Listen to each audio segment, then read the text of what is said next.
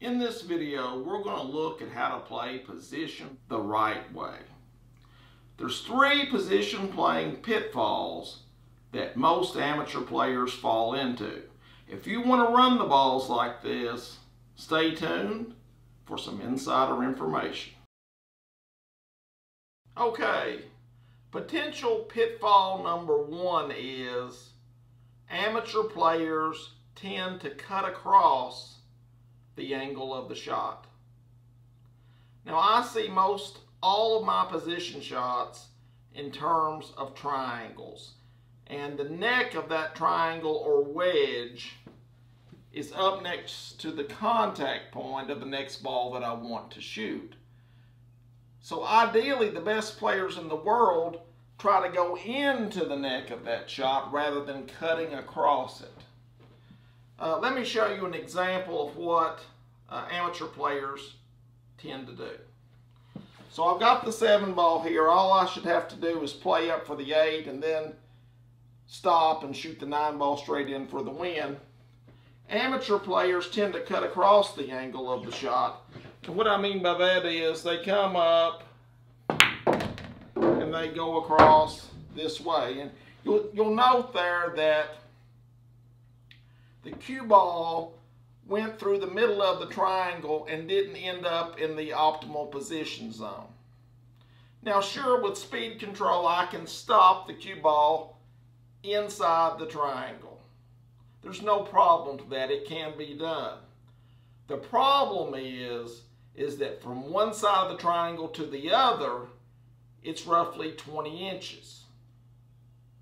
So when you put that in terms of percentages, I can get several more inches of position zone if I go into the angle of the shot. So let me show you what that looks like. Okay, so what I'm going to do now is shoot it the pro way. And a professional would always want to go into the angle of the shot or into the neck of the shot. So this time I'm going to use low left with a little bit of draw to come to this cushion, and in towards the neck of the shot.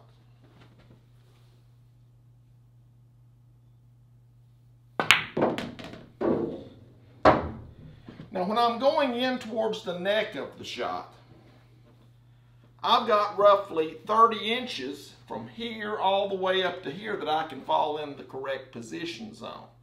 So it's a much higher percentage.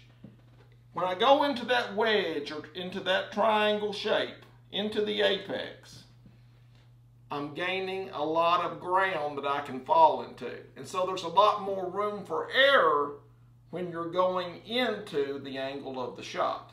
Now sometimes when you're playing, you don't want to go into the angle of the contact point. And you know, I've seen lots of videos and everybody talks about going into the angle of the shot. Well, that's true if you're wanting to get straight in. You're wanting to, you know, go into the neck of that triangle.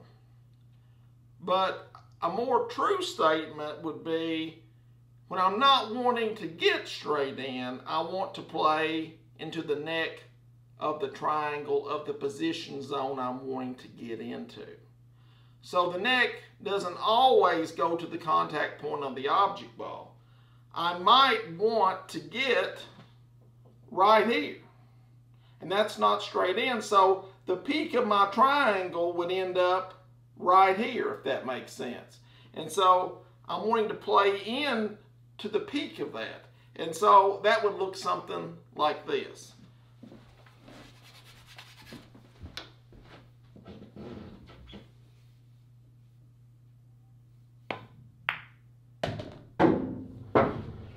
Okay, you'll notice that I did that perfectly. And the reason I would want to play into the peak of the triangle in this route would be because now when I make the 8 ball, I've got the natural angle to float down for the 9. If I just went into the angle of the contact point, I would be straight in with no way to get position on the 9. And so all these are important factors that you have to consider. Again, if you're wanting to get straight in, you go into the angle of the contact point. But if you're not wanting to get straight in and you're wanting to play position on your next shot, you still see that triangle, but it's at the appropriate position zone or the optimal position zone. The best place you could put the cue ball if you had ball in hand. So, you know, just falling into these correct position lines and knowing where to place the triangles in your mind will really help you run out in key situations.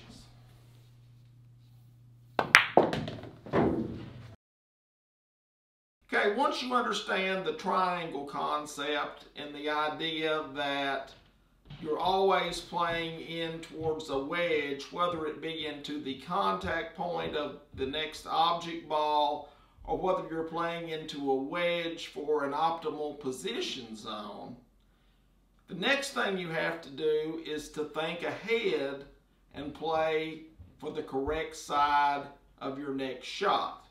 And what I mean by that is this: because in this instance the cue ball is on this side of the one, I'm on the correct side of it, and that means that I can flow easily down for the 4, and then for the 4 I'll flow up for the 5.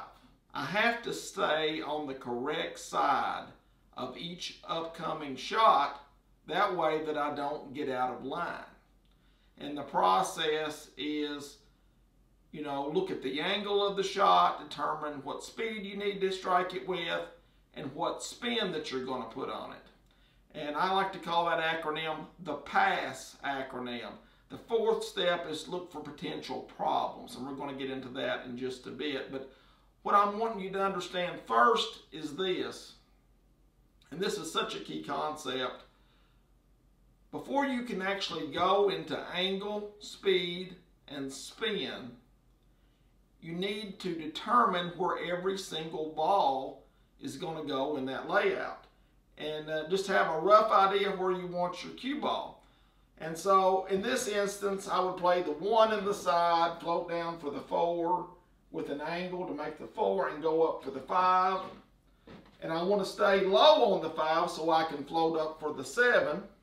And once I have roughly a fairly straight in shot on the 7, then I've got to be on the low side of the 8, so whenever I make it, I can come back up and play for the 9. So the first thing that you do is you go through your entire layout roughly. And if you can't get out, if there's a cluster of balls, you calculate in your mind which ball that you're going to play safe off of, and you do this exact same thing up into your safety. And then you execute your safety. And so what I would do is I would pick up my chalk. I like to say that my chalk is like my brain. I'm not allowed to think at the pool table unless my chalk is in my hand. It's a triggering mechanism. While my chalk is in my hand, I'm allowed to think about angle, speed, spin, and where all the balls are going. But once I place that chalk down, it's just subconscious delivery of the shot with no thinking. So with chalk in hand now, I'm going to come over and look at the 1. What angle do I have? I've got a cut shot to the right, which means the cue ball is going to go to my left. What speed do I need to strike it with? Just kind of a slow speed, because if I go too far down, I won't have the correct angle. I don't want to end up straight in on the 4. What spin do I need to use? Just below center. Now, once all those decisions have been made, I'm just going to put my chalk down and rest my brain, so to speak. So I'm just floating down and trying to fall into the correct line for the 4. And that's completely 100% perfect. So I'm going to pick my chalk back up again. And I'm going to go through angle, speed, spin every single time that I shoot another ball. And I know this seems almost obsessive, but that's what the best players in the world are doing. You don't just make up your run out and then don't re-examine the whole layout after every single shot. You know, 1 inch off could mean the difference in running this rack or not running it. So I'm going to take this very seriously, you know, before every single shot that I shoot. So I'm going to look at this. What angle do I have? I've got a cut shot to the left. With just a touch of left spin, the cue ball can come up to the left. What speed do I need to strike it with? Just kind of a slow speed. I don't want to come up here where I've got the wrong angle on the 5 ball to have to come back down table and go 3 rails in a round. That would be incorrect. We're always looking to run the balls with the least amount of energy possible. And so, you know, the thing is here, I'm going to cut the ball to my left, use left spin, stay on the low side of the 5 so I can roll up for the 7.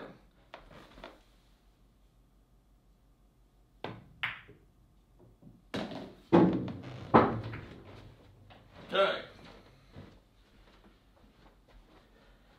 Now this is a classic example here of not falling correctly on the ball. And this is why we need to pick up the chalk and recalculate things. And I'm glad this happened, because this shows you how that players change their plans even in the middle of a game.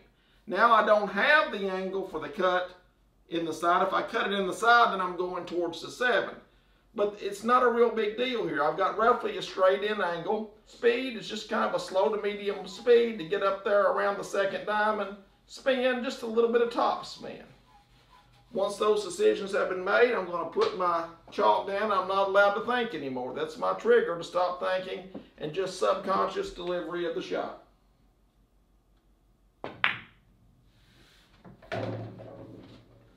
Okay. I wound up roughly straight in on the 7 ball. If I just float forward, I'm going to have that natural angle that we talked about to cut the 8 to my left, and the cue ball is going to float back out here.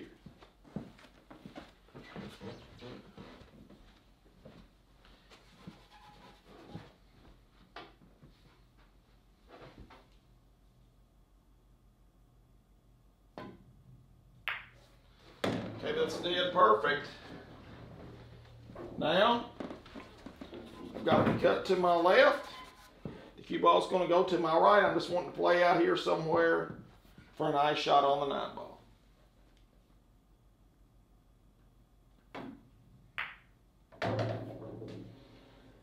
Okay, didn't hardly hit that as hard as what I would like to, but nonetheless, I've got a nice shot here on the 9 for the win. And all I have to do here is just make the ball.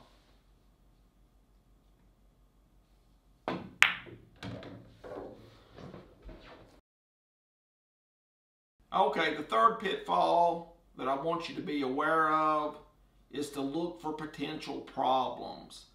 And what I mean by this is simply ask yourself, in many instances, am I better off striking this shot too soft, or am I better off striking the shot a little bit too hard? Sometimes if you strike the shot too hard, there's a chance you could scratch in the pocket. In that instance, you would say, don't shoot it too hard, shoot it a little bit softer. That way that takes the scratch out of the equation.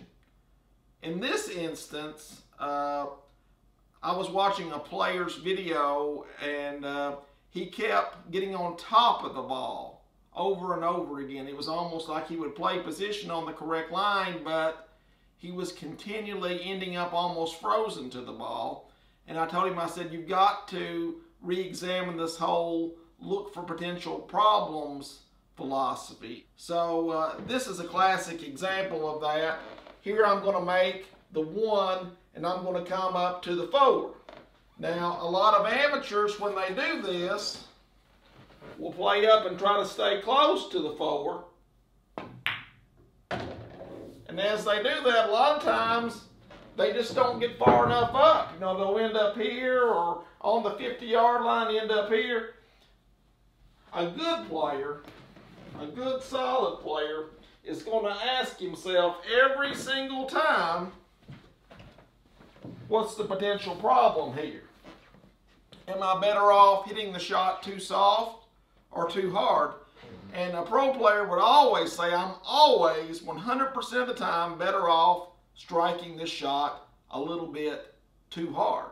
Because once I go past this, I've got all the way down here that I can fall in line to make, you know, the 4-ball. Obviously, I don't want to end up down here, but I'm better off being a little bit further down and having a shot than being close up without one.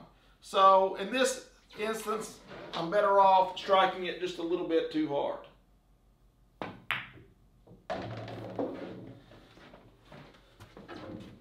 You'll see I've ended up perfectly there. All I got to do now is to shoot the 4, float over for the 6, and float down for the 9, and I'm out. Okay, this situation is another example of when I should ask myself the question, am I better off striking this shot a little bit too soft or hitting it a little bit too hard?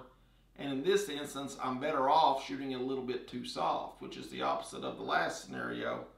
And the reason that I'm better off shooting it too soft is, you know, my optimal position zone is right in here.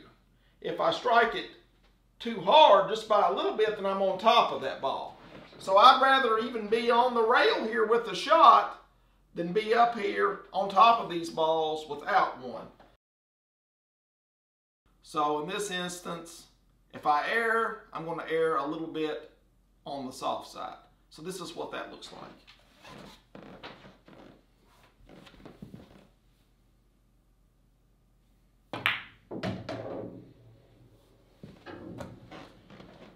You'll see here I've got a shot on the 6 in the side, and I can go on and run out this rack from here. But again, I'm better off having a shot than no shot at all, especially in close quarters. Okay, here's another example of when you would want to ask yourself, am I better off shooting it a little bit too hard or a little bit too soft? In this scenario, I've got to play from the 1 to the 3. And as a player, I've got to be aware that this 9 ball here is a real problem, you know. I've got to be sure that I get past it. Once I get past the 9 ball, I can go all the way down here to the end rail and end up with a shot on the 3. The optimal position zone is right in here somewhere. But if I don't fall there, I don't want to fall short behind the 9. I'd rather go further. So let me see if I can demonstrate, you know, playing for position here, but with the emphasis that if I err, I'm going to strike the shot a little bit too hard to be sure that I've got a shot.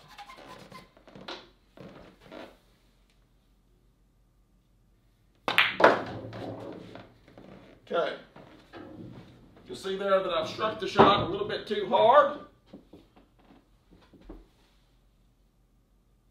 But I've still got a shot. You've got to understand that having a shot is better than having no shot at all. So what I'm going to do now is show you the correct way to practice position play. You're going to start off with 3 balls. You're going to shoot them in rotation. When you can make 3 balls 8 out of 10 times, then you're going to graduate up to 4.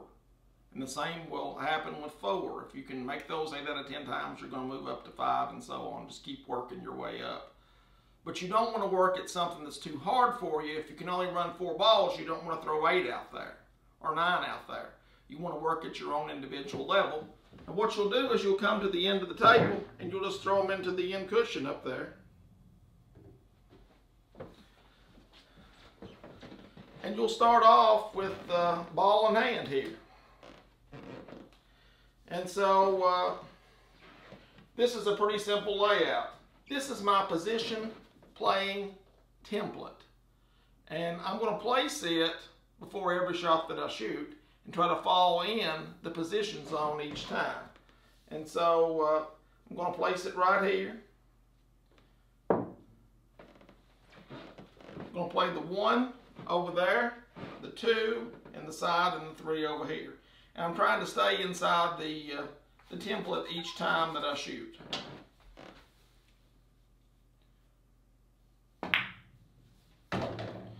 Okay, now I'm going to pick my template up and I'm going to place it over here. Now, The corners represent the angle of the shot that I'm going into. I'm going towards this wedge here. You know, I don't want to go too far, but I'm going towards that. I want to stay inside, but my cue ball is heading this direction here. This would be, you know, my optimal spot right here. Got a cut shot to the right. The cue ball's going to go to the left. And see if I can fall inside the template. Okay.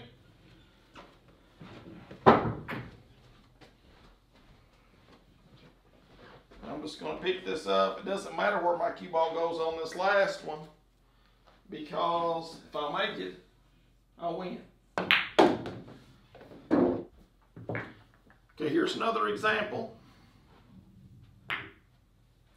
Taking ball in hand each time.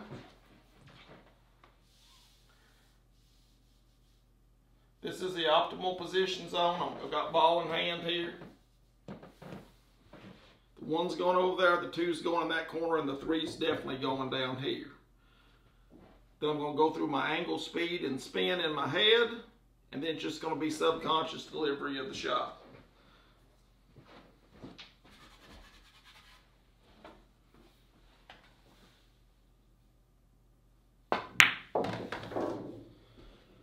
Okay. Notice that I fell into the position playing template the correct way. Now what I'm going to do is I'm going to place it out here. This is my optimal position area. If I don't go into the square here, I'd rather fall a little bit short. I don't want to end up so close to it that I don't have a shot. But I'm going into the angle of the ball here.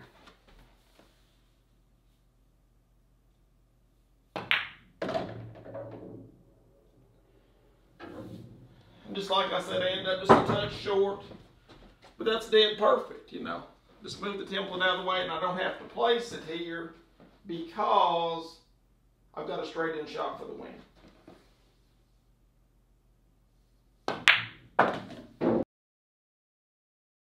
Thanks for tuning in to another episode of Do You Want to Play Like a Pro? I certainly hope this lesson has improved your position play. Always remember the importance of going in to the angle of the shot or the angle of the position zone. Many times, players are guilty of going into the angle of the shot and they end up straight in, when in reality they should be going into the angle of the position zone. So know the difference and know when to play for each. And that leads us to the second point, which was look at the angle of the shot. Determine what speed the shot needs to be struck with, along with what spin. Pre-plan your entire run out before you fine-tune and go through all these aspects. And of course, the third thing is look for potential problems. Don't forget that it's important that you decide, usually on just about every shot that you shoot, am I better off shooting it a little bit too hard or a little bit too soft? Usually, if you have to err, you're better off erring one way or the other, so keep that in mind. If you're wanting to learn more about position play, my two Unstoppable books touch on this area. Unstoppable book number 1 covers the mental game and the decision making. Unstoppable book 2 goes into the patterns and the core shots and everything you need to run the balls correctly. I'm offering a special package deal this week, and that special deal is get both of my books and my position playing template for $64.95 with free shipping and handling in the U.S. If you're outside the U.S., add $10 for shipping and handling. But thanks again for watching this week. I hope it improves your pool game. Don't forget to like and subscribe to our channel. We're almost up to 5,000 subscribers, and we've got some great things in store for you when we reach 10,000. I'm telling you, I'm excited about it, and I know you are too. So I hope everyone has a great week, and we'll talk to you soon. It's just one of those amazing classes that you can never forget. It's one of those classes that can really get you going where you want to go with the game. It's the best online course on pool out there. It's been really cool working with Anthony from home. I've already learned so much. I love the course. It is easy to use and available 24/7, which fits well with my busy schedule. Luckily, I stumbled upon Anthony Beeler's online courses, so I signed up. And within 3 or 4 months, my game had improved dramatically. It will definitely improve your game. When I did go back to the regional tournament, finally after 7 years, I got first place. They bumped me up to the next division. I went back the following year. I got first place in that division the first year.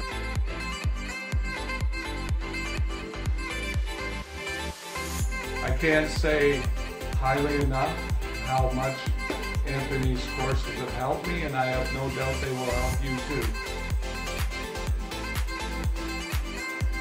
If you do have any questions, he's available on the phone calls. He answers your questions very quickly.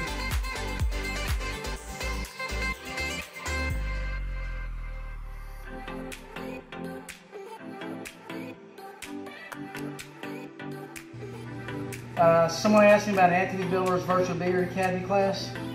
Go all the way.